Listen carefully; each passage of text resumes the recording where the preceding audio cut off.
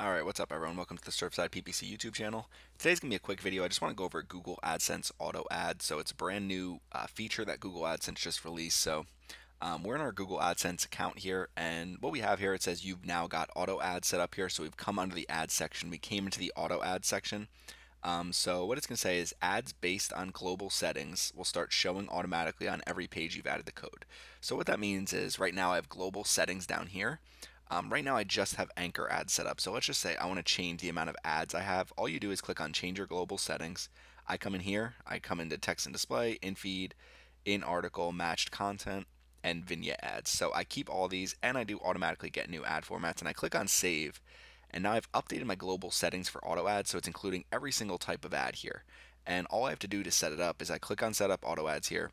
It's going to give me a code, and all I do is put it between the head tags of my website. So copy code snippet, and if I come back to my website over here, you can see I have an ad at the very top of my website.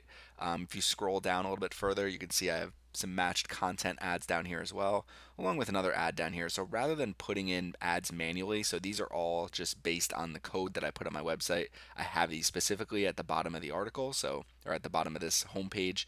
So my matched content here, in addition to another Google AdSense ad.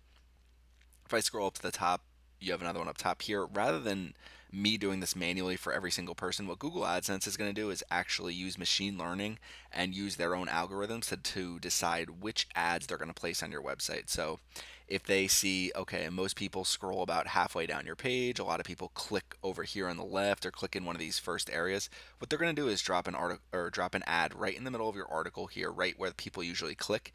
So what they're going to do is try to see the ways that people interact online, see the ways that they scroll through web pages, because we're all different. I mean, the way I scroll through a web page is a lot different than the way you scroll through a web page, than the way, your friend scrolls through a web page. So the things we click on, the things we're interested in, it all depends on the actual person. So what Google AdSense is going to do is say, okay, instead of your one size fits all approach that we're currently using, where you just add a snippet of ad code wherever you want Google AdSense ads to show up, whether it's on a sidebar, whether it's at the top, at the bottom of a page.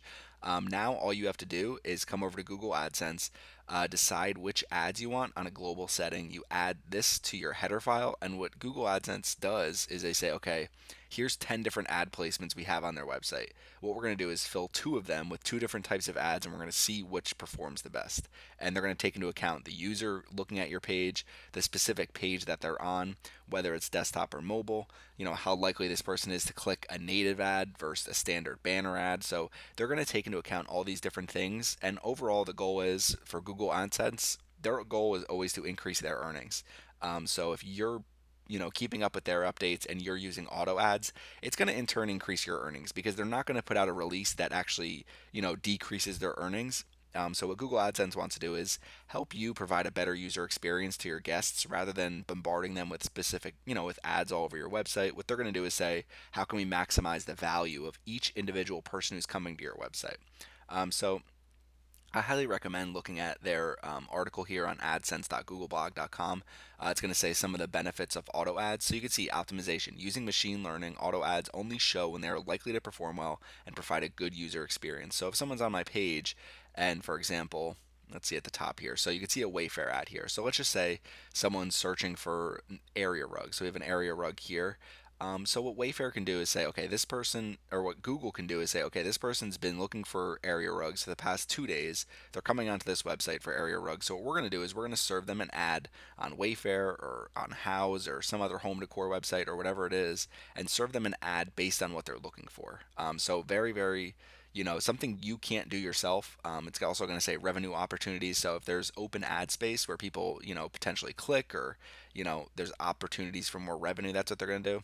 And easy to use. You don't have to worry about anything. You just put snippet code in the top of your website, and Google AdSense takes care of the rest. So I'm going to add this to the top of my website now. I'd highly recommend trying it if you're already using Google AdSense. Just test your data, just see what performs best. If you run this for, 2 weeks and your earnings drop by 100 or by 50% or something like that, and you're not making nearly as much, maybe you switch back to your manual method for now and go back to auto ads later.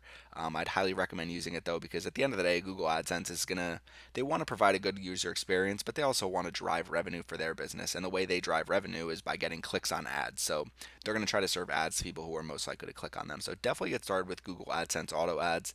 And this is our whole entire guide today. If you have any questions, make sure you leave them in the comments. If you have any questions about AdSense in general, we have a couple different tutorials coming out and some different helpful guides on Google AdSense since we've been using it for, 5, 6 years now. So make sure you subscribe to our channel, and thanks for watching our video today.